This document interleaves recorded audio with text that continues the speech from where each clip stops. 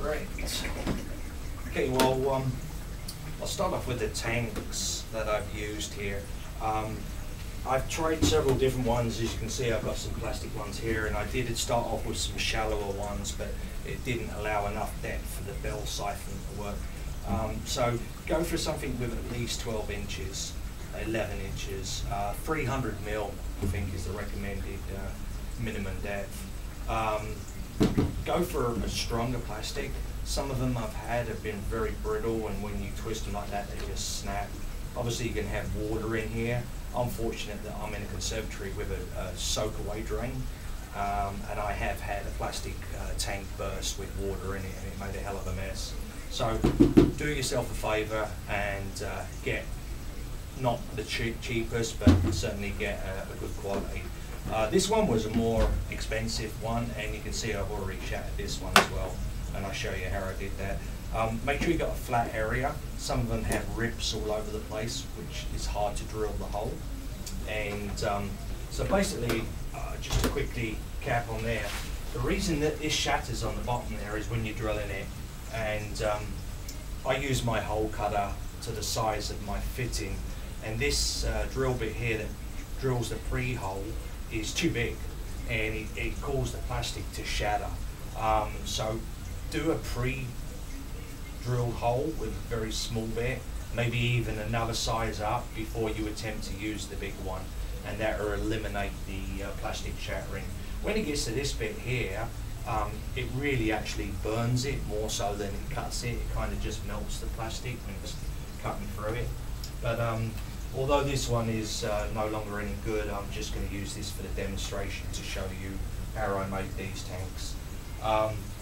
Start off with my first fitting that I got was, I bought these from a Aquaponics supplier, and basically they use a flood and drain system with two of these, one with the water coming in and one to drain the water out, and it has 3 parts. That just is a medium filter, which we're not going to use, so we'll get rid of that. And this is just a razor. That one would be for the flood out, and then they'd use that one for pumping the water in. But I'm using this. If you have a pipe that fits directly in there, then don't worry about using this.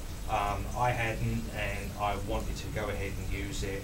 So anyway, I'll show you just another mistake I've done, and I've seen other people do, is they use silicone to seal this when they're doing it. You don't need to. With the rubber washer, from the inside here, just push that through and use your nut to lock it on. This will hold it in place sufficient. You don't need to add silicone. Plus, if you want to do maintenance, you need to be able to get that off. If you do that up tight enough, both my systems are set up this way and neither of them leak. I've also positioned my tanks over my tank area so that there isn't any room for error. Next stage I did is I added just a bit of 19 mil or 3/4 inch irrigation pipe, and I added that onto the end so that I could add a corner bracket like that. For some reason, I've just found that I'm not going to push this all the way, I'm just demonstrating to you. For some reason I found that it seems to keep the siphon more regular if it's got a corner rather than it just gushing out. Not really sure why, but it definitely makes a difference. But like I say, if you don't want to use this, you can just have that downpipe straight into there, or if you are not directly over your tank and need to use some kind of rubber pipe to run it to the tank, then that's also fine. But this is just my own personal preference, and like I say, I just find that it aerates the water and flushes better with the corner bracket on there. Okay, so that's all you need for the drain fittings there, and I'm going to get back onto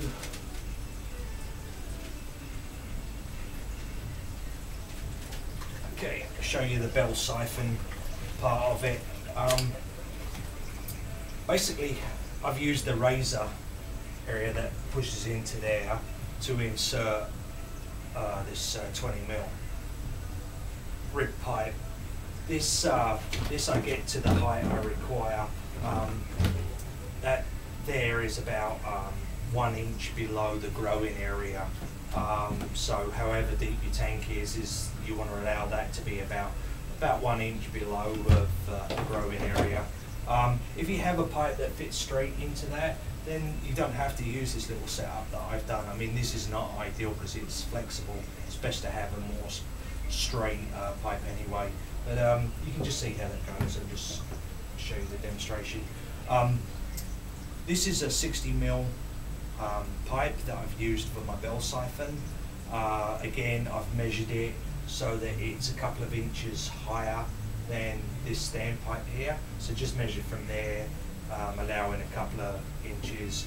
And as I showed you earlier on, with the end cap stuck on, it does stick above the growing area. It doesn't matter as long as your overflow pipe, which is this one, is about 1 inch below the surface, and as long as you've got a couple of inches from the top of that to the top of the inside there, you're going to have a good siphon. The other thing, I just stuck that on there to make it easy to handle. On the bottom, a couple of slots with a hacksaw, and then I just got the pliers and just basically worked them off there. That gives plenty of room for the water to flow in and rise up. The hole there you don't need to do. I did that when I was having problems with the siphon breaking. It just constantly ran, and I drilled that thinking it was going to help break the siphon, and it was actually too much water flowing into the tank. So that basically just sits over the top like that. And then also what I've done is using a soda bottle, cut the top and the bottom off and drilled holes all the way through, a few up the side, and that goes over the top there so that when you load all your growing medium in there, it stops it getting into the pipe when you do remove your Bell Siphon if you want to do maintenance or anything. So basically you're looking at a system like that. This one's short for this one, but so you'd have your gradient there, your standpipe and your bell cover over. So it's a pretty simple simple setup.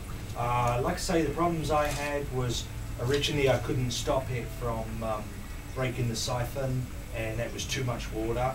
And then before I couldn't make it create the siphon, and that's because I'd made this too close to the top of this, and for whatever reason it wasn't working. Another little tip that you can use as well, if you do have a problem with making it siphon, is just cut off a little piece of pipe, maybe 1/2 inch, and insert it in there so you narrow the neck of that. That will also help, you know, if you reduce it, push it down so it causes a little cascade in, and that will help seal it off as well. So that's your Bell Siphon and drain it part of it. The only other part is to feed the water in. Now I have just a little cheap pump. It was $20. Pumps about 300 litres per hour, and I find it excellent pumping to the 2 tanks, and allows me enough force to regulate the flow as well. So this flexible pipe goes to the pump in the tank and comes up. I've affixed it to a T-junction just because I'm going to 2 tanks. If you haven't got 2 tanks, you might want to just run that straight to your drip off. Add a little bit of pipe on there just to extend it out before you put your tap on there. Again, your tap is great for flowing the speed of the water into the tank. So that just pushes in there like that. So you can see how I'm going, you duplicate it on that side there.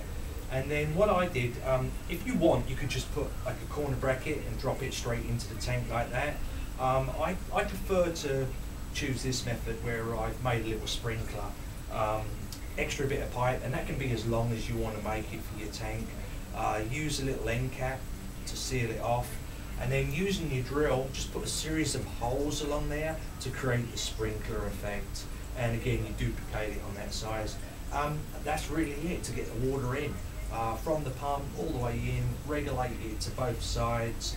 Sprinkle system if you choose to have that one. If not, just go for the L bracket. And yeah, it really is simple. When I first set my first one up, I went and bought some proper plumbing fittings and stuff. It's very expensive, and to be honest, it's too big for this system.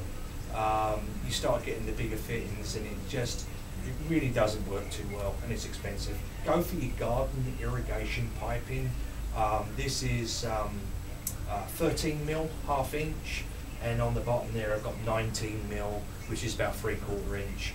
And it's all garden irrigation, drip irrigation pipe and so forth and fittings, and it's been perfect. It's quite inexpensive.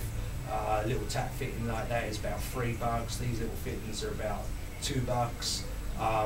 Your irrigation tubing is very inexpensive. I think it was about $20 for about 10 meters. This is more expensive, and that's why I haven't used it all over.